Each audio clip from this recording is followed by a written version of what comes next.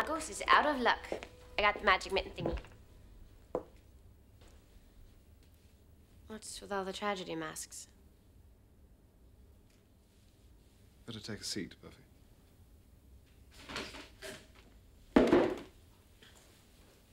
What's going on? We know Angel is alive. Xander saw you with him. It would appear that you've been hiding him and that you lied to us. Nobody's here to blame you, Buffy. But this is serious. You need help. It's not what you think. Hope not, because I think you're harboring a vicious killer. This isn't about attacking Buffy. Remember, I statements only. I feel angry. I feel worried. Fine. Here's one. I feel worried. About me. Last time around, Angel barely laid a hand on Buffy. He was way more interested in killing her friends. But he's better now. Better for how long, Buffy? I mean, did you even think about that? What is this? Demons Anonymous? I don't need an intervention here. Oh, don't you? You must have known it was wrong seeing Angel, or you wouldn't have hidden it from all of us. I was going to tell you. I was. It was just that I didn't know why he came back.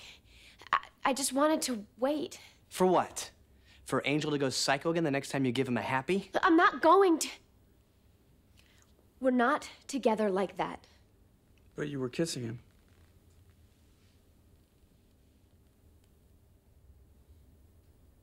You are spying on me? What gives you the right? What gives you the right to suck face with your demon lover again?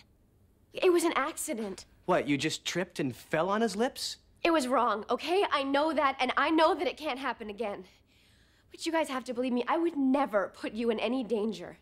If I thought for a second that Angel was gonna hurt anyone... You would stop him. Like you did last time with Miss Calendar.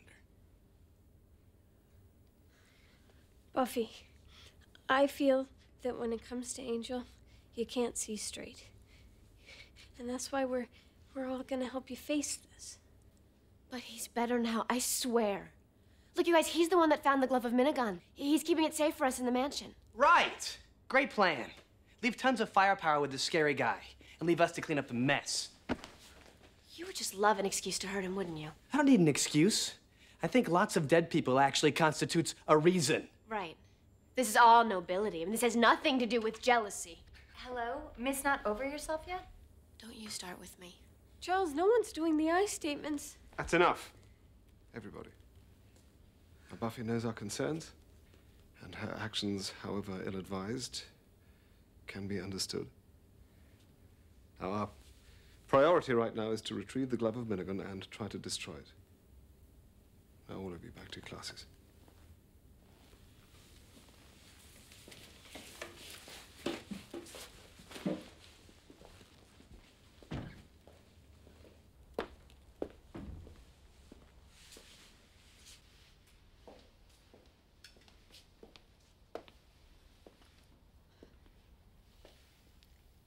Thanks for the bail.